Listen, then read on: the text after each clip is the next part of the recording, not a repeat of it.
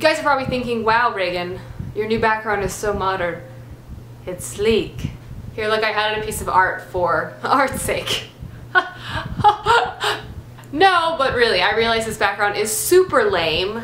Glasses, nope, glare. But, as I've previously stated in previous videos, I am moving, and I'm moving tomorrow. So I'm in a temporary room in my house because there's literally nothing in my old room, besides like some dust. Anyway, I decided today, in honor of the back to school season coming upon us, to make a video that I think has been pretty highly requested, and that is the topic of how to read more during school or college. I have gotten so many questions, especially during the school year, because that'd be a logical time to ask that question, is, Reagan, how do you read so much while being in class? Or like, with college, or with school? Like, how do you do it? Give me your secrets! Well, here today, I'm here to give you secrets, even though truly there aren't really any secrets, but I am here to give you advice on what I do, or what I have discovered works best for me. So, let's get started. The first thing I want to say is, just right off the bat, before I even give you any sort of advice, is that if you don't feel like reading, don't read. School is very stressful. You have a lot of required tasks to do. Do not make something you enjoy and love doing another required task. If you don't feel like reading and you just want to watch Netflix, but also do your schoolwork. Don't fail out of school. Stay in school, kid. The point is, don't feel like reading should be an obligation for your entire, for the entirety of every type of free moment you've ever had in your life. If you don't feel like doing it, don't do it, my friend. Do something else. But let's get into the actual advice now. Okay, so my first piece of advice is use your procrastination time wisely. Procrastination. I don't care who you are or what you do or what kind of super genius, productive person you are, everybody procrastinates.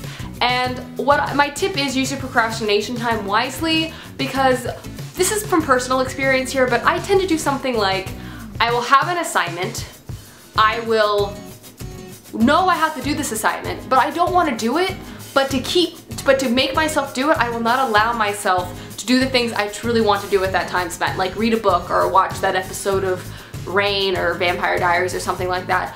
But because I'm a pro procrastinator, I still don't do the assignment, but I also don't cheat and don't do the things I want to do. So instead I just read like random Wikipedia articles and get stuck on Tumblr for 4 hours. So I just wasted a whole bunch of time and still didn't do the assignment. So what I say to you is, use your procrastination time wisely. If you have like a couple days or you have a couple hours and you literally see yourself not doing anything besides getting sucked into the internet, give yourself an hour to do the activity you really want to do in your brain.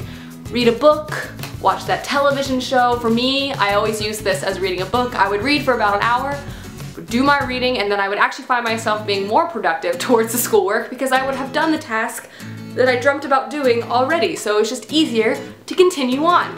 So first tip. My second tip is pretty easy. This is just something that I have just, again, found myself doing during the school year.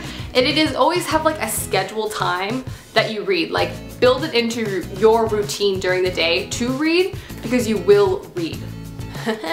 And my scheduled time to read every day during the school year was always before bed. And this could range anywhere between like 10 pages or like 5 minutes of reading before I pass out because it's 4 in the morning, or like a whole bunch of pages. So I always just try to read before bed. It winds me down, it de-stresses me, and I like to do it. So that's what I always try to read. Though I never read before a test because I'm worried that I'm gonna like replace some sort of like obscure historical figure with like Selena Saradofian.